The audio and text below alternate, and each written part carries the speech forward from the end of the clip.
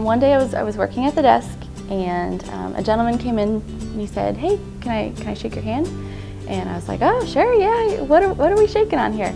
And he looked at me and he said, "You helped me a few months ago at that table over there fill out my citizenship paperwork, and I am now an American citizen. Stars and stripes forever."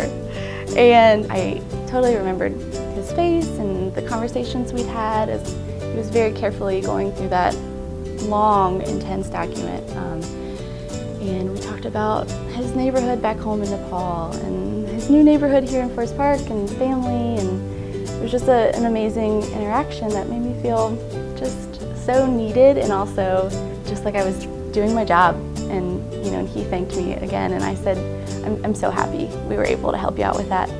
And he said, "Okay, I know I can come back to the library whenever I need anything." And it just made me really realize that we are totally essential to our communities.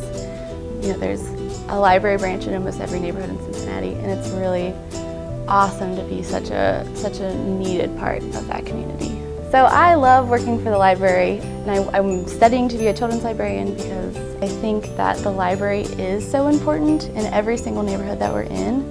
And even if it is just teaching a child at a young age that, hey, we're here to help you out with your paper for school, we're here to help you find a book, but we are also going to support you through your entire life as a Cincinnatian, as a library patron, with everything, be it citizenship forms or applying for a job. We are here for everyone, and we're here for you. So